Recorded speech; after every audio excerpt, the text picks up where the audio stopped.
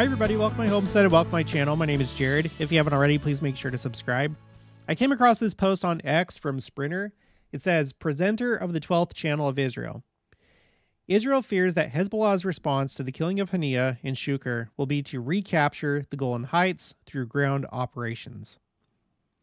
And I thought that was pretty interesting, and this is something that I've been wondering ever since this all went down.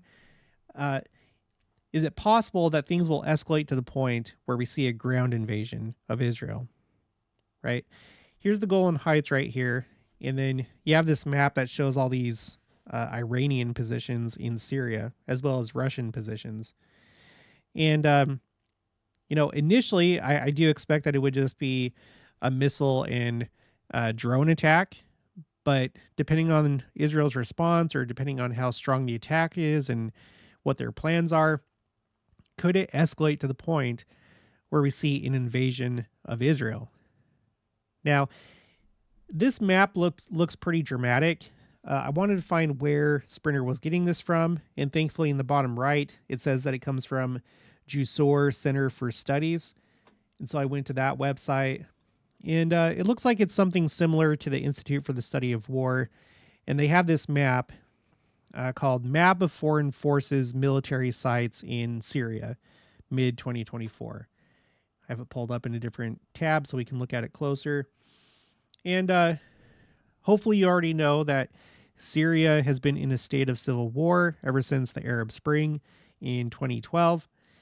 And, you have all these, foreign forces that are in Syria to try and stabilize the situation. For a while, you did have a very large presence of ISIS, but they are essentially now non-existent. And according to this map, you have, Turkey in the north, you have Iran and Russia all throughout the country, and then you also have U.S. military installations in Syria as well, because we've been operating there. And so in the very southwest of the country, bordering Israel, you have a pretty large cluster of, military positions. And you can see over here in the key, these are quote unquote stationing sites. So it's not like this is a recent development, but it seems like Iran is pretty well established in that part of the country. And so maybe it wouldn't be too difficult to stage an invasion. I have no idea. We are talking about Hezbollah, but they are essentially, they answer to Iran and coordinate with Iran. And so they could very easily use these sites. I don't know how things would go. I'm not a military expert, but I'm curious to see if things might go that way if things continue to escalate. Would they try and take the Golan Heights? Would they try and go further? Would they try and respond to Hamas's call to completely destroy Israel? Is that the master plan? That's something that I've wondered this entire time, ever since the war started on October 7th. Is there actually a master plan at play? Or was Hamas just really foolish and decided to go it alone and hope that others would join in? I kind of doubt that that's the case. I still don't think that that's the case. So let's just do a quick reminder or a quick review of Armageddon. Okay. So we're looking at the Institute student manual. It says some 60 air miles north of Jerusalem lies the ancient city of Megiddo, now called Tel El Metusalim. In its north-central Palestinian location, Megiddo overlooks the Great Plain of Cedrelon, an area of some 20 by 14 miles in which many great battles took place anciently. Megiddo is the older Hebrew form of Armageddon, or Har-Megiddon, meaning the mount or hill of Megiddo, or the hill of battles. It is the valley of Megiddon, mentioned in Zechariah 12:11. At the very moment of the second coming of our Lord, all nations shall be gathered against Jerusalem to battle. And the battle of Armageddon, obviously covering the entire area from Jerusalem to Megiddo, and perhaps more, will be in progress. As John expressed it, the kings of the earth and of the whole world will be gathered to the battle of the great day of God Almighty into a place called in the Hebrew tongue Armageddon. Then Christ will come as a thief, meaning unexpectedly, and the dramatic upheavals promised to accompany his return will take place. It is incident to this battle of Armageddon that the supper of the great God shall take place. And it is the same battle described by Ezekiel as the war with Gog and Magog. Okay, so let's take a look at the map. And here's Megiddo right here in the north of Israel, not too far from Nazareth. And here's Jerusalem down here. So with what we just read, it was saying that it was obvious that Armageddon would take place between, at the very least, between these two sites right here and more. And I think that it's pretty safe to assume that if there's an invasion of Israel and Megiddo is like the central point or maybe the starting point, well, it wouldn't really be the starting point because either forces would have to come here from the Mediterranean or from the north. So it doesn't seem like anything would be coming necessarily from the south when we're talking about that specific battle. If we zoom out, you can see Egypt in the west, and then you have Jordan east of Israel. And the only other countries that border Israel are in the north, Syria right here, and then Lebanon. And then you have the Golan Heights, which was taken from Syria as a result of Israel's victory in the Six-Day War. And it's a disputed area. Syria wants it back, right? But it seems to me if there was some kind of invasion of Israel led by Iran, that it probably would come through the north, because Jordan, is not under the influence of Iran. Jordan isn't part of the axis of resistance. And if anything, it seems like they're going to help, as things are right now, they're going to help defend Israel. When we had this last attack from Iran in April, you had all these different missiles, cruise missiles and ballistic missiles coming from Iran and crossing over into Jordanian airspace, and Jordan helped shoot them down. And it seems like that'll be the case this time as well. So it's not like Iran over here. If they were to try and do a land invasion, I don't think that they would come through Saudi Arabia or Jordan in order to do that. They would have to go through Syria and Lebanon, which is where they have influence in the first place. So it feels like things are kind of shaping up to go that way. The question is, with what we're expecting here pretty soon with this attack, is it going to lead to that? And only time will tell. But as we saw on that map, Iran already has a lot of, positions, and I don't know the full extent of it, but they have what seems like forward operating bases right here on the border with Israel in the Golan Heights. Okay, so we'll have to wait and see. And as I was thinking about this post, it reminded me of this story. I'm just looking at this article from Times of Israel. Hamas official says group aims to repeat October 7th onslaught many times to destroy Israel. So now, granted, this is Hamas, but if they're speaking not just for themselves, but for the grand master plan, if there is one, then, the attack of October 7th, it was a ground operation, right? It was essentially a small, not so much invasion, but I guess incursion into Israeli territory. But is this part of the grand master plan, more ground operations? So let's just read this really quick. A senior member of Hamas has hailed the systematic slaughter of civilians on Israel on October 7th, vowing in an interview that if given the chance, the Palestinian terror group will repeat similar assaults many times in the future until Israel is exterminated. In the interview, Hamid said that Israel's existence is quote-unquote illogical and that it must be wiped off all quote-unquote Palestinian lands, a term the terror group uses to mean the West Bank, Gaza, and Israel minus the Golan Heights. When asked whether this meant the complete annihilation of Israel, Hamas replied, "Yes, of course. We must teach Israel a lesson, and we will do it twice and 3 times. The Al-Aqsa deluge, or Al-Aqsa flood, Al-Aqsa storm." It's had, it goes by a couple different variations on the name. The name Hamas gave its October 7th onslaught is just the first time. And there will be a second, a third, a fourth. Hamid continued.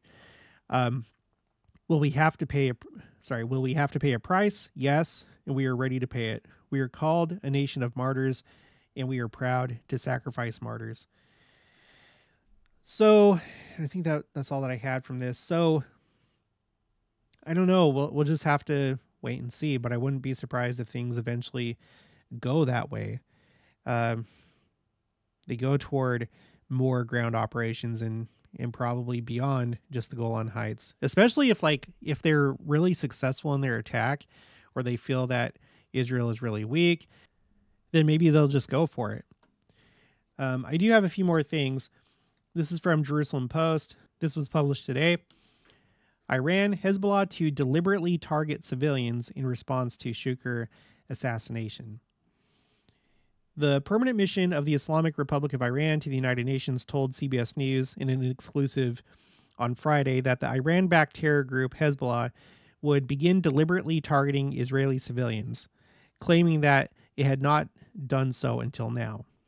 Hezbollah has reportedly decided to increase its targets in attacks in response to the assassination of its commander, Fuad Shukr. Quote, until now, Hezbollah and the regime have, in an unwritten understanding, practically adhered to certain limits in their military operations, meaning that confining their actions to border areas in shallow zones, targeting primarily military objectives, a spokesperson for the delegation told CBS.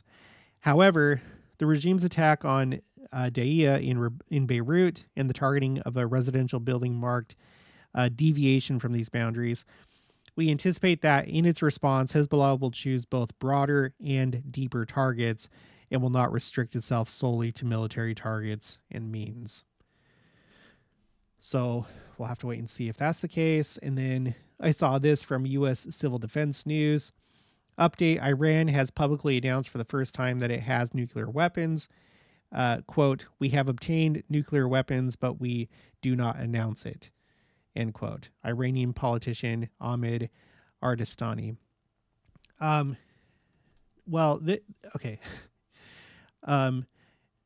This is a little bit misleading, not exactly correct. I've seen a few posts repeating this today on X, and it seems to be coming from this article. There might be other ones, but this is Jewish News Syndicate. Iranian lawmaker, we might already have a nuclear bomb. And this was posted back in May of this year, May 13th. But it is something to consider. It says, Iran might already possess a nuclear bomb, a lawmaker close to the regime said over the weekend amid public threats by officials in Tehran to weaponize the country's atomic program, Iran International reported. Ahmed Bakshayesh Ardestani, who has served in government in various capacities since the early 1980s and now represents a district close to the Natanz nuclear facility, told the state-run Roy Dodd 24 outlet that Tehran took the risk of attacking Israel in April due to Iran's possession of nuclear weapons. Now, if that's true, that's really interesting. That's why they felt they could do that, because they already have nuclear weapons. And there are so many times that I've seen Netanyahu and others say, Iran is, X number of weeks or X number of months away from developing, or at least like producing uranium that could be used for a nuclear bomb. And it's been a while since I've heard anyone say that. So if that's true, I think at this point they at least have the uranium. I know that there's been the question of whether they can actually weaponize it, whether they can actually produce the delivery system for a nuclear weapon, because that's a different thing from, producing the uranium for it. So I don't know, but let's continue. Quote, in my opinion, okay, here's the actual quote. In my opinion, we have achieved nuclear weapons, but we do not announce it. It means our policy is to possess nuclear bombs, but our declared policy is currently within the framework of the JCPOA, the 2015 nuclear deal, he said. The reason is that when countries want to confront others, their capabilities must be compatible, and Iran's compatibility with America and Israel means that Iran must have nuclear weapons. In a climate where Russia has attacked Ukraine and Israel has attacked Gaza, and Iran is a staunch supporter of the resistance front, it is natural for the containment system to require that Iran possess nuclear bombs. However, whether Iran declares it is another matter, said the politician. So this post on X is it's incorrect. This is not an actual quote. It's paraphrasing, and it's kind of misconstruing what he said. He said that in his opinion, Iran has nuclear weapons, and they just haven't announced it. So this is why it's important not to just like take posts like this at face value, and I try and do my best with that. So it was close, but it wasn't accurate. But if it's true, then that's interesting, and who knows what implications that'll have for this next attack. Now, if we go to the Institute for the Study of War, they say this. Iran is likely considering its ability to maintain nuclear deterrence against Israel as it plans its retaliatory strike against Israel. Iranian nuclear deterrence against Israel most likely requires that Iran demonstrate a reasonable ability to strike Israeli territory with a delivery device capable of carrying a nuclear warhead. Iran's April 2024 attack on Israel demonstrated it is not capable of effectively penetrating Israel's air defenses. The Iranians may shape this attack deliberately to try to establish that they can, indeed, get a nuclear-capable missile to a target in Israel. That course of action would require strike planning to focus on ensuring that the ballistic missiles succeeded in hitting at least some of their targets. It will not be satisfied if only drones or small missiles penetrated Israeli and partner air and missile defenses. So, yeah, that might be an incentive for them to be more successful this time. Beyond just carrying out a retaliatory strike in revenge of what happened to Hania, they may need to do this in order to prove that they can, in fact, hit Israel with a delivery system that is capable of delivering nuclear weapons. So it seems like there's a lot riding on this attack for Iran, a lot. And this is just right now catching my eye. Anonymous Western intelligence sources told Sky News Arabia that Iran and Lebanese Hezbollah may attack Israel on the Jewish holiday Tisha B'Av on August 12th to 13th in retaliation for Israel killing Ismail Haniyeh. Yeah, and then it says why. We've talked about Tisha B'Av quite a few times. Tisha B'Av commemorates the destruction of the first and second temples and is widely considered a day of sadness and tragedy. Yeah, they also, Jewish tradition holds that Tisha B'Av is also the day that other tragedies in Jewish history have occurred. And there has been this pattern of, attacking Israel on Jewish holidays. You had the Yom Kippur War that happened on the holiest day on the Hebrew calendar, Yom Kippur. And then the October 7th attack happened on Shemini Atzeret. Let me pull this up really quick. Hebcal.com. Let's look at the 2024 calendar. So here's today, the 3rd. Tisha B'Av is in about a week and a half from now, a little over a week. Here it is right here. If we go back to 2023, October 7th, see, you have Shemini Atzeret. Essentially, you're supposed to have these first 7 days that are focused on the nations of the world. And then the 8th day is like a private day between God and his people, Israel. So that's when the Hamas war started. So I wouldn't be surprised if they decided to attack on Tisha B'Av. I wouldn't be surprised if they attack today, because today is Jewish Sabbath, because it's Saturday. So I don't know. Okay, let's move on from that. Israel radar. Iran axes plans to attack Israel from all directions to evade and saturate air defenses. And I wanted to look into this more. They tagged Ynet alerts, and so you go to that, and then they have a link for their article. Ynet is an Israeli, media company, a news outlet, and if you go to their website, Ynet, they're the ones that talk about this. So, in light of their failed attack in April, it is likely that the Iranians will try to challenge the defensive wall of the Israeli, American, British, French, and possibly Arab coalition. If we rely on the statements of Iranian personalities to Arab and Western media, and especially on the speech of Hezbollah's Secretary General Hassan Nasrallah at Shukri's funeral, which contained very important information, the Iranians intend that their attack will be carried out in conjunction with all elements of the Shiite resistance axis, which includes the Houthis in Yemen, the Shia militias, al-Shabaab suspect, the Afghan and Pakistani Shia militias living in Syria, the Revolutionary Guards located in Syria, and possibly Hezbollah as well. The goal is to attack Israel from many directions. In fact, from 360 degrees. And at the same time to saturate the air defense systems of Israel and the pro-American coalition that helps us, using a very large number of missiles and UAVs that will come from all directions of the ring of fire, quote unquote, that the Iranians have established through their dispatches all around Israel. So, and that's kind of what I've been expecting. It makes sense that they would want to overwhelm Israel's air defenses and that of its allies.